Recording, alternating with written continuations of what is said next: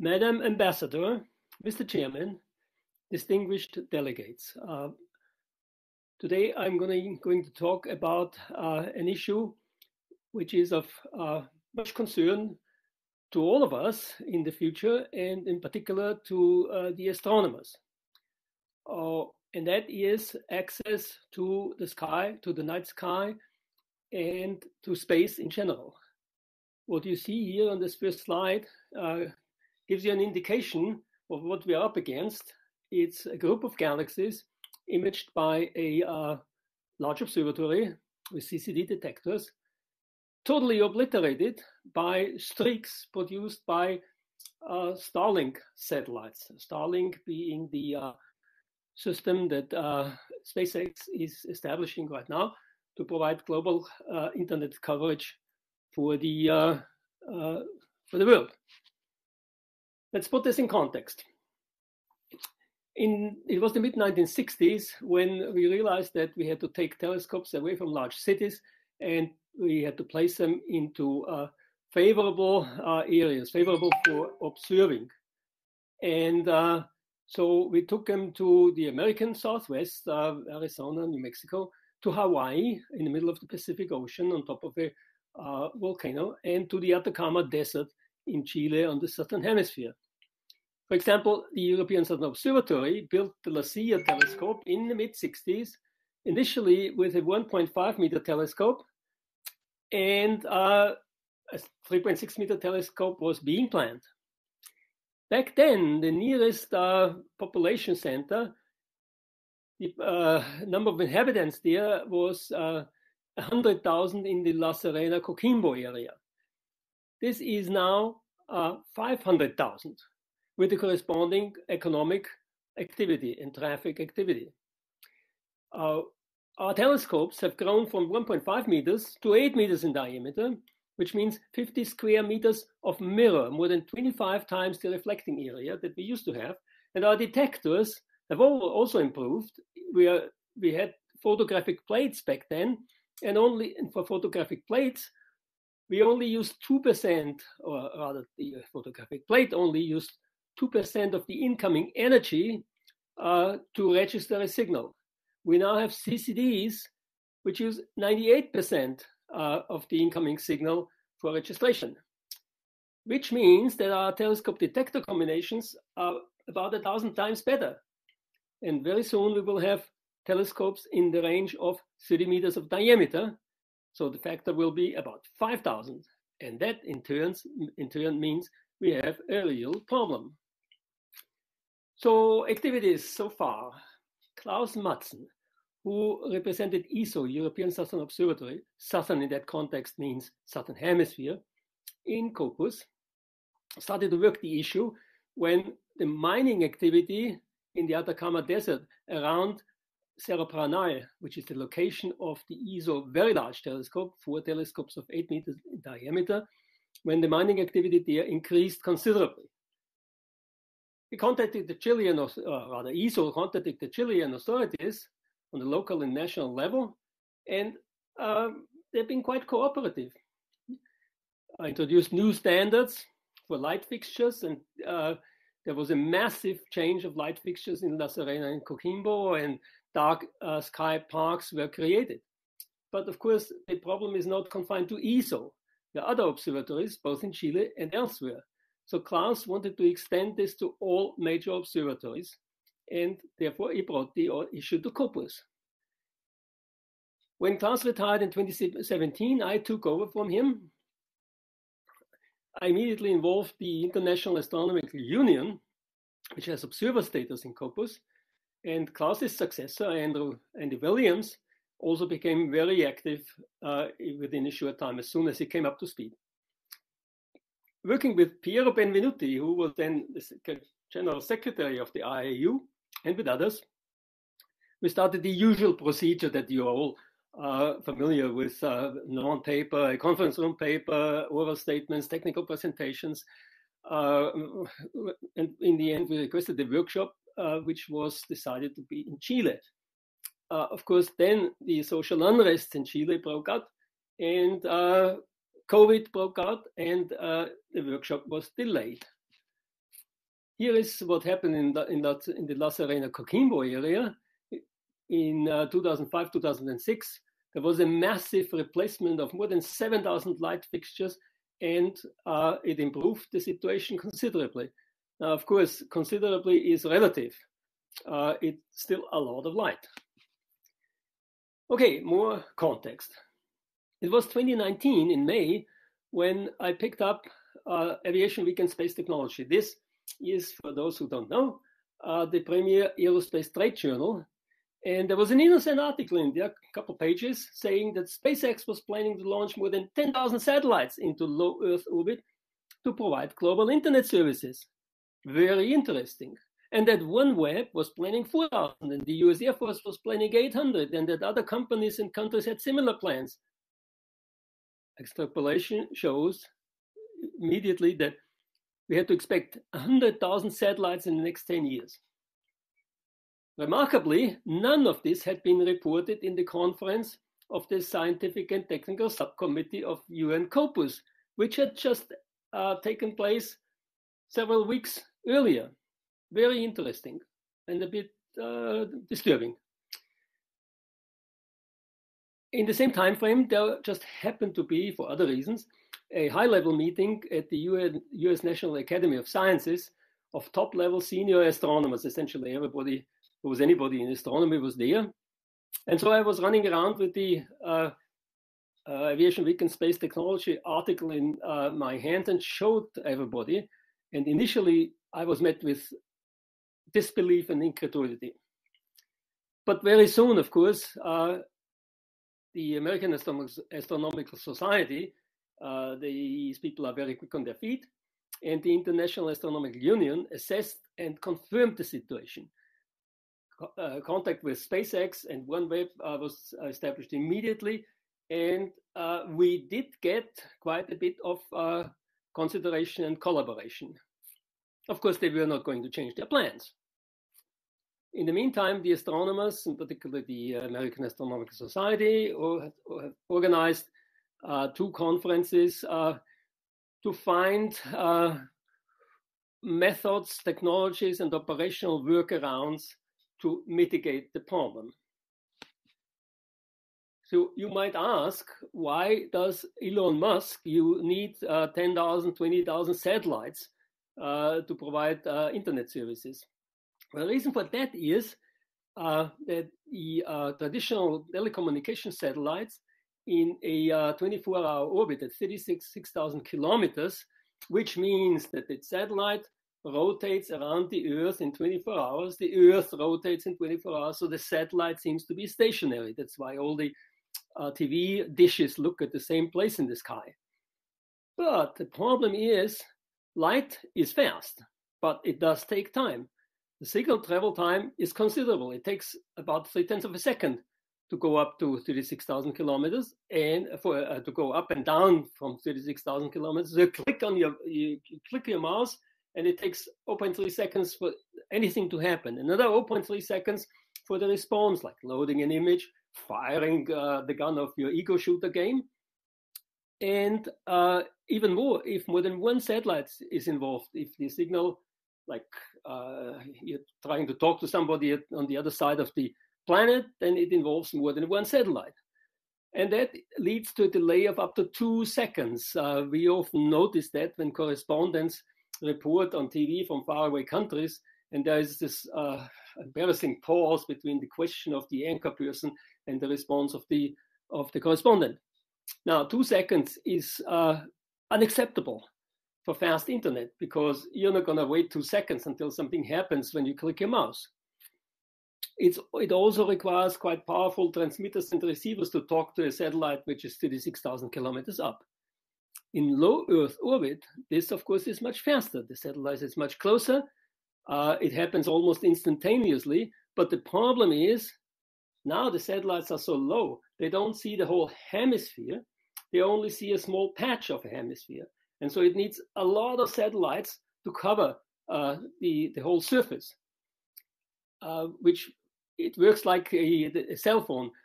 When we are in a car and we move among the cell phone towers, we get handed off from one tower to another.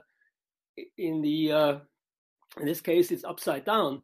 The cell phone towers, in other words, the satellites, they move, and we are stationary, or relatively stationary, but it's the same principle.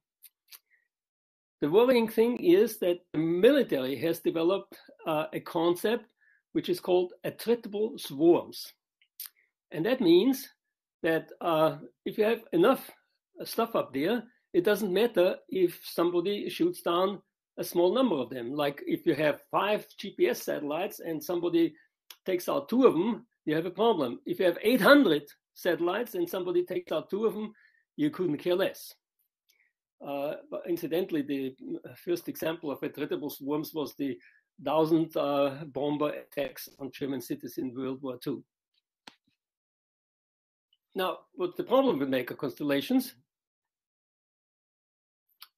When the sun goes down and the sky gets dark, the sun illuminates the satellites, and we see them.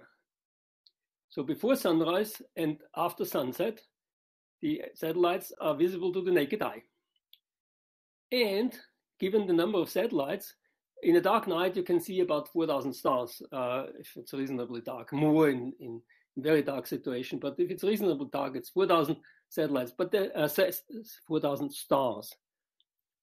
But with 10, 20, 30,000 satellites up there, there will be more satellites than there are stars. Furthermore, nobody can convince me that there will not be collisions. Sure, Elon Musk says his satellites talk to each other and they avoid each other. But what about if one fails? You cannot talk to a failed satellite, and it cannot take maneuvers. It cannot do maneuvers, evasive maneuvers.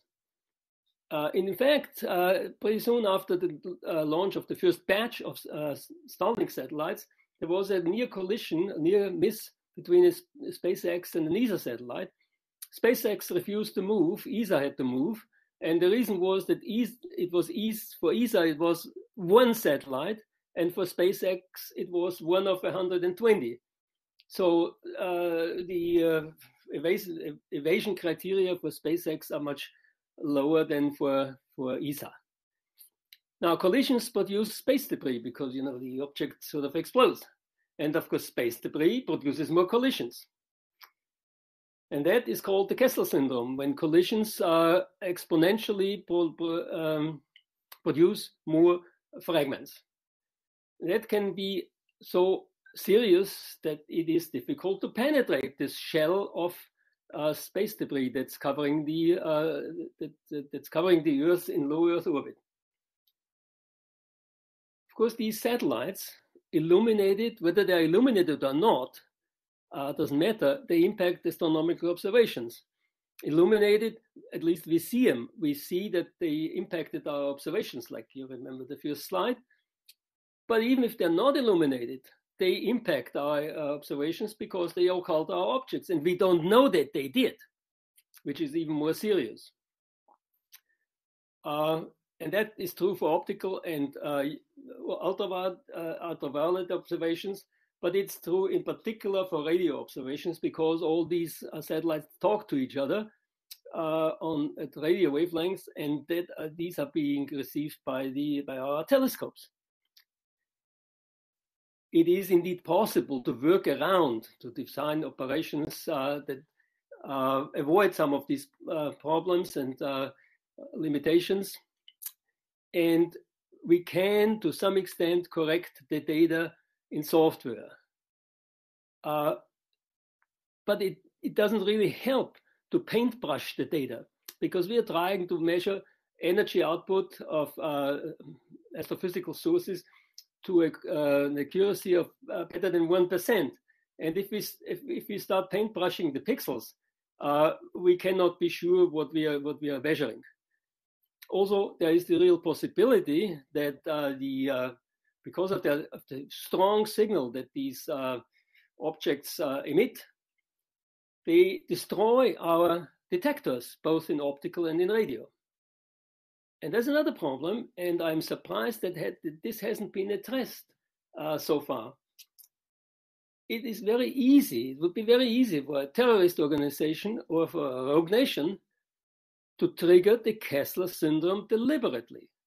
And there are people on this planet who would enjoy giving the West, in other words, us, a real problem by keeping them from getting into space. So what have we been doing? The IAU has observer status in Corpus, which most of you will know. And so IAU flagged the issue with Corpus and with UNOSA, with the office, and with the support of several countries, we raised the awareness. We started an initiative called Dark and Quiet Skies for Science and Society, which encompasses both the problem of artificial light at night, in other words, light pollution, and the satellite mega constellations.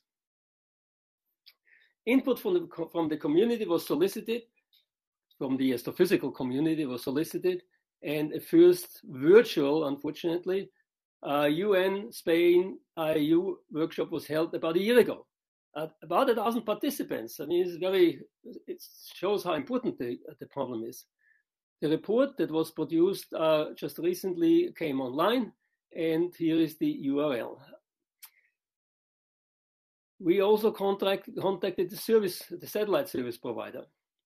SpaceX in particular immediately started experiments, avoiding reflecting surfaces, anodizing, in other words, painting black some of the components, and putting sun visors on the spacecraft. The problem is, if you paint the satellite black, it'll soak up the sunlight, and it'll get warm, and it will overheat. So there's a limit to what they can do. And also it turns out that the best reflecting surfaces are the antennas and the solar panels. And you cannot paint the solar panel black because it doesn't produce any power. So all you can do is change the attitude of the satellite in such a way that the solar panels do not reflect light to the surface of the Earth directly. Some of you might have seen an iridium flash, which is caused by the solar panels of the iridium satellite reflecting sunlight to your position on the Earth, and it's really amazing. It's like an explosion in the sky. In the meantime, we have held a second conference, in fact, a couple of weeks ago, on the island of La Palma in Santa Cruz. But this fell prey to the eruption of the Cumbre Vieja volcano. So again, it was done in hyperspace, as a virtual conference. And again, we had about 1,000 participants. Here is the conference poster. This, by the way, is the large telescope of the Roque de los Muchachos observatory in La Palma. Artificial light at night. The problem has been with us for a long time, and it's getting worse, even though mitigation measures are being taken. In the American Southwest, the telescopes of the Kitt Peak National Observatory, Stewart Observatory, Multiple Mirror Telescopes, and others are located essentially south of Tucson. And Tucson is one of the fastest growing cities in the US. So even though people are more aware of the problem of artificial light at night, the problem is still increasing because there are more and more people and more traffic and more economic activity. Here is something that everybody has seen. The eastern part of the United States and the western part of Europe illuminated beyond recognition. But the problem is, even in areas which used to be rather dark, we see a significant increase. So in the 4 years between 2012 and 2016, this is what happened in India. And extrapolation shows that it's going to be as bright as Western Europe within a short time. So in a nutshell, artificial light at night, and the problems are, it of course disturbs the natural wake and sleep rhythm of everybody, of life, even plant life. It kills insects by the millions. There are interesting videos showing how insects congregate around lights, and if the lights produce any temperature at all, they fall out of the sky. Of course, if there are no insects, all the animals that feed on insects, they will die. It also makes people sick. You don't get a good night's sleep if your bedroom is being illuminated by street lights or by the headlights of passing cars. Basically, it wastes energy. It blows energy up to the sky, of course. And interestingly enough, it doesn't. Most people seem to think that if an area is well illuminated, it is a secure area. That's wrong, because what happens is, if the area is dark, nobody goes there in the first place. If the area is illuminated, people go there because they think it's safe, but their eyes are adapted to bright lights, and they don't see what happens in the shade. And in the shade is where the perpetrator is. So illuminated areas at night help the perpetrator more than it helps the victim. Now, what can we do about it? Shielded light fixtures, there are countless designs. Some of them are being followed even. We can make sure that light only gets switched on if there is demand. It's also a bit of a problem, because if I want to go there, but I'm not there yet, how can I tell the light fixture to come on? I cannot walk around with a remote control. Strict regulations are required, and of course they have to be enforced. There are many technological solutions as far as the light sources are concerned, as far as wavelengths are concerned, color temperature is concerned, and frequencies are concerned. And basically it requires a lot of discipline on everybody's part to follow all these rules and regulations and recommendations. Moving on, okay, here's the recommendations of the workshop that was held a year ago, and that was presented to the Scientific and Technical Committee in virtual space in April 2021. So we need to protect the ground-based optical observatories because, and that's a consideration that is of some importance, these things cost money. A major observatory, 4-meter telescope, 8-meter telescope, they cost between $500 million and $1 billion euros, dollars, what have you. And you want to protect these investments. If you start pumping light in the sky, making them useless, you just lost $1 billion. The conference room paper recommends defining no light areas around observatories, eliminate direct illumination above the horizontal, only below horizontal, and suppressing the blue light content, the high energy content of light. Of course, a nice, quiet, dark sky is also something of importance to the citizens, to the population, because there's this romantic impression of an evening starry sky and all that. We hardly ever see that. Certainly not around urban centers. And of course, we need to protect the bioenvironment. Moving on to satellite mega constellations and astrophysics. Here is the typical detector array of a major telescope. With the Victor Blanco telescope, it's a 4-meter telescope on Cerro Tololo in Chile. What you see is a field with stars and galaxies, totally destroyed by passing Starlink satellites. Now, if you then you could of course can wonder about how to correct. Is it possible, and how would you correct that?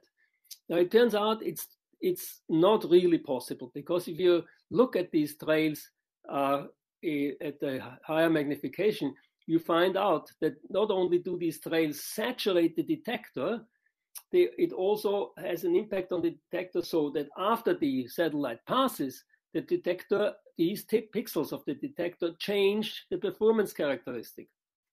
And there are also ghost images, internal reflections in the detector, and you can see the parallel streaks here.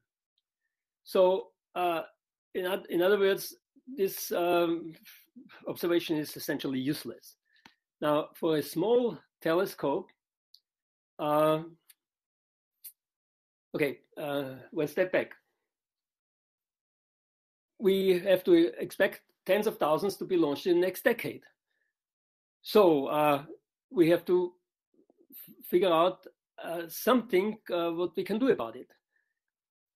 One, of course, an obvious way is to impose on the satellite service providers to make do with the minimum number of satellites that they can get away with, and also to make sure that the satellites are at an altitude which does not or provides minimum interference with astronomical observations, because the higher the satellites are, the longer, the better they are visible in during the night.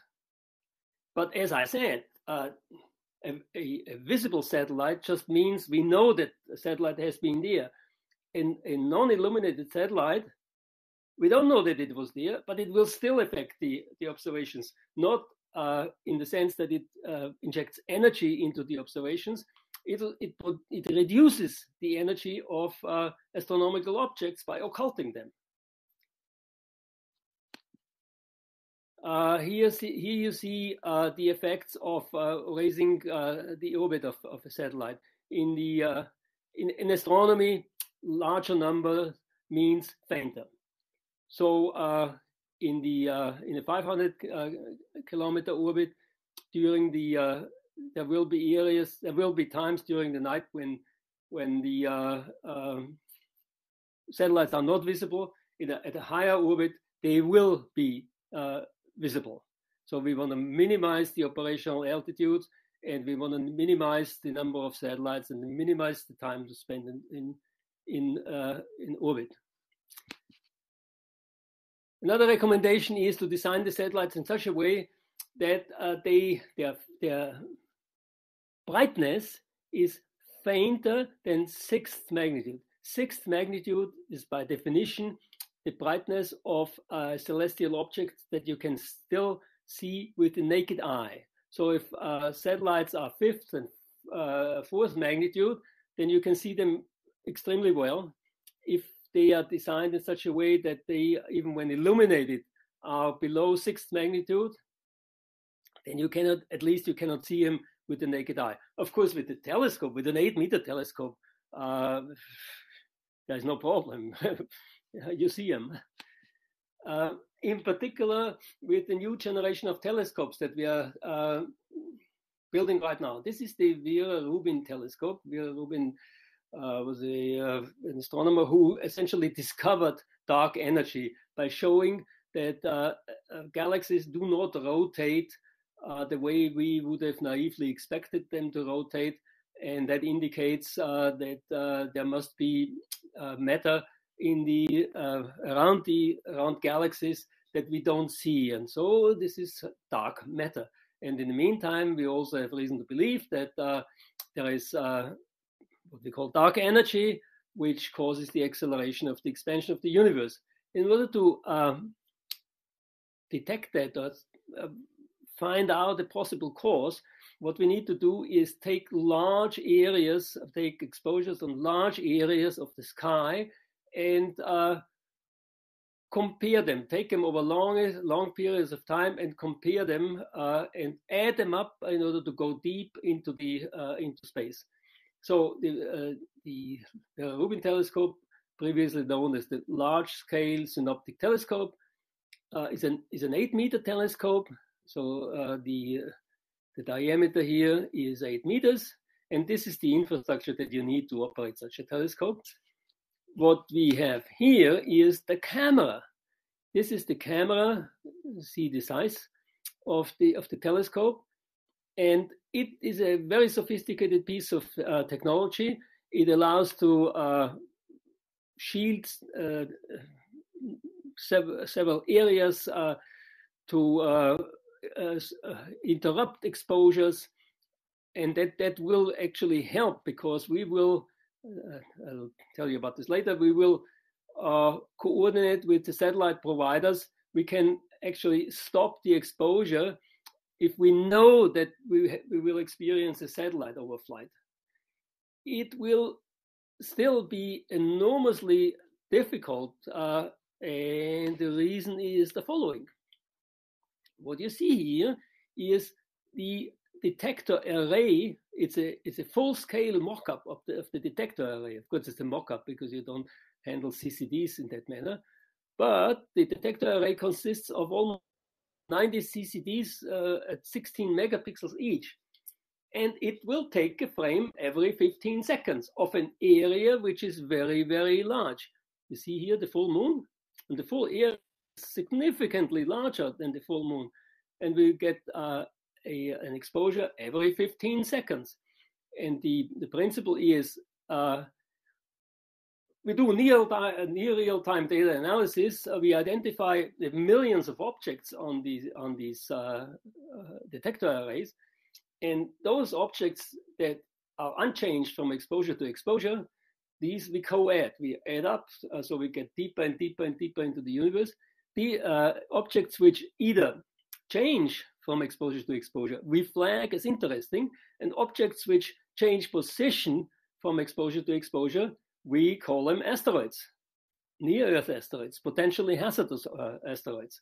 So, but imagine if Starlink satellites move through this area, and given the size of this area, there will always be satellite trails through this.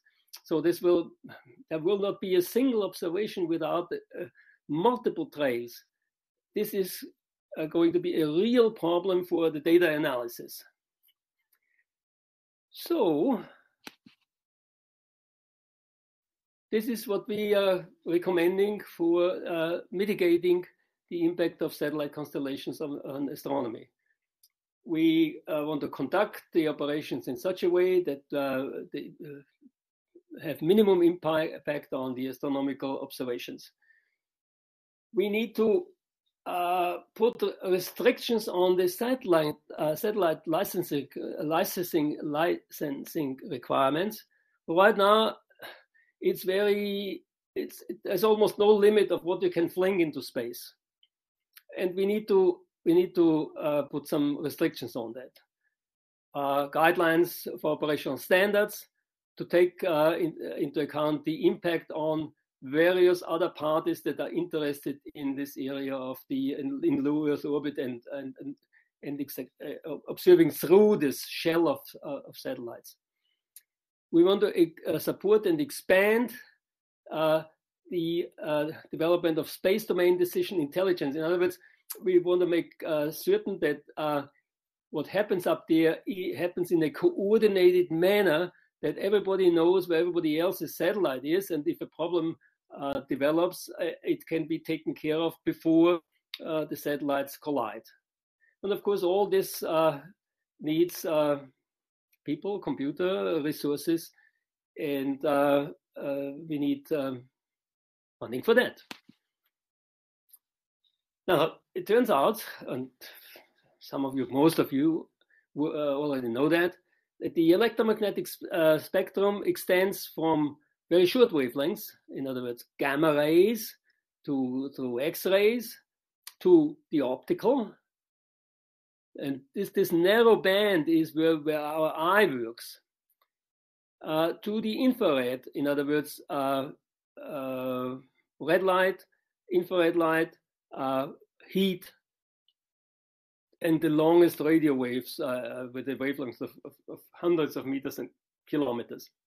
Now, the brown area means the signal doesn't get through the atmosphere. You see that even in the optical, there is considerable attenuation. And then in the infrared, there are several windows. And there's a large window from several centimeters to several tens of meters, where most of the radio astronomy happens. And ALMA, the millimeter and submillimeter radio observatory, works in those windows. And we can only do that if we avoid some of the attenuation here by going high up in the atmosphere. Because every 5,500 meters, the atmospheric pressure goes down by half. So at 5,500 meters, we only look through half of the atmosphere. But of course, we only have half the air pressure, which makes life up there rather difficult. Now, from space, of course, there is none of that. But the problem is, in space, we are size limited because we cannot fling huge antennas into space. And these antennas are really huge. This is ALMA, the Atacama Large Millimeter Array. Well, millimeter because that's the wavelength that we are observing in, and large because it's a large array. So it's 66 antennas, 12 meters in diameter each. And it synthesizes, in other words, we can reconstruct with the signals received by these antennas, we can reconstruct a virtual mirror of the diameter of the distance, of the size of the largest distance between any of these antennas. So we have a virtual antenna of several hundred meters in diameter, which we can use to produce images.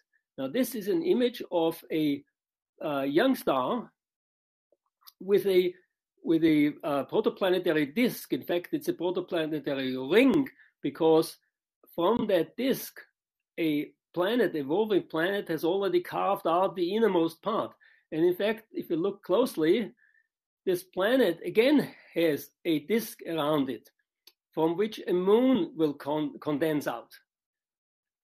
Now, why is it, you might ask, that the star is relatively faint and the protoplanetary ring is relatively bright? Well, that's the whole secret of ALMA. ALMA receives signals from matter which is very, very cold, less than 100 degrees or so, around 100 degrees cold. The star, the surface temperature of the star is several thousand degrees. So we don't get a signal from the star in these wavelengths, but we get plenty of signal from the protoplanetary ring and from the protoplanet. And this is what we observe with ALMA, among other things. And this is what we cannot do from space because we cannot take ALMA into space, at least not yet. So recommendations for radio astronomy. The problem there is that it is really easy to burn out, given the size of the antenna, to burn out the detector of the radio observatory. The other problem is it doesn't matter if the beam is directed straight at the observatory. All antennas have, all transmitters have what is called side lobes. So around the beam, around this core of the beam, there are rings that are also filled with signal. So even though the satellite is not looking directly at ALMA, the side lobes might affect ALMA. And given the detectors and the size of the antennas of ALMA and other observatories, of course, the side lobes might be enough to destroy the detectors. So there are more recommendations in the conference room paper.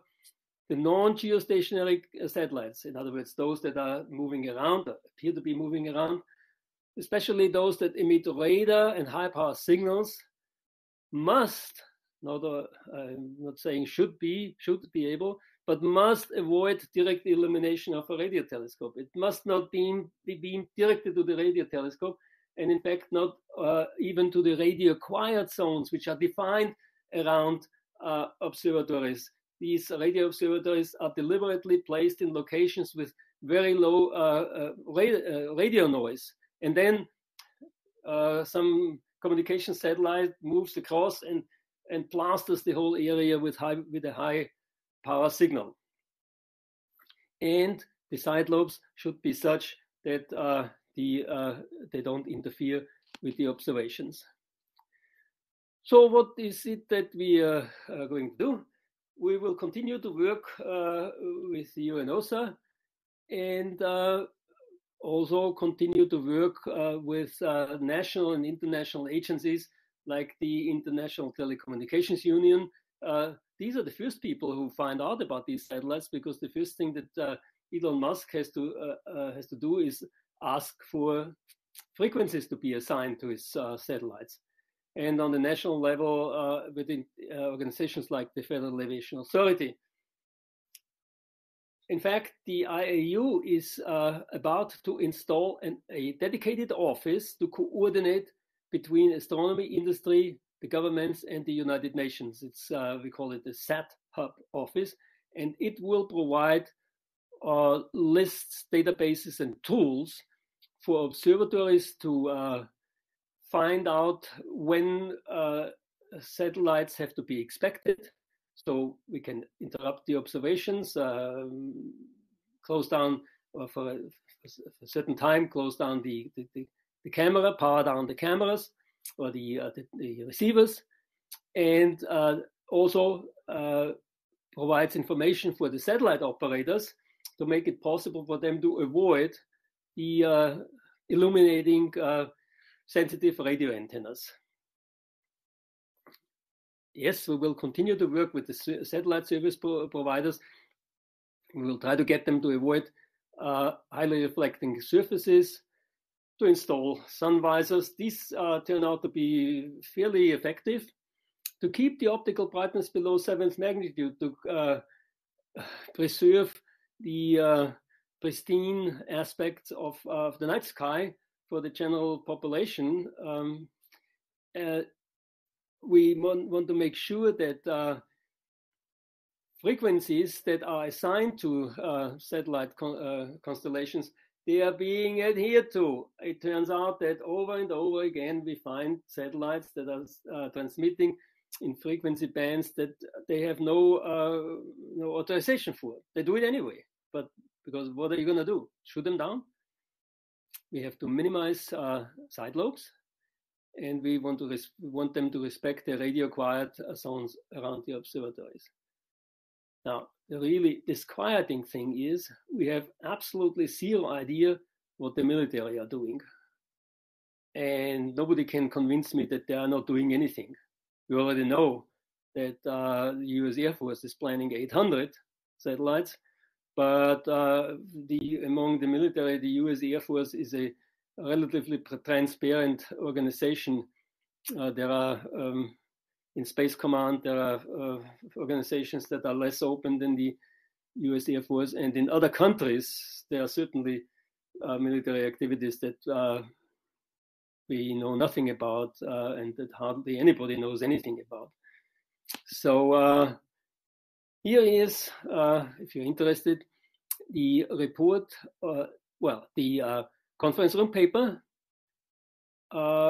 which is the basis for all the activities within the United Nations, and the report of the first workshop on dark and quiet skies for science and society.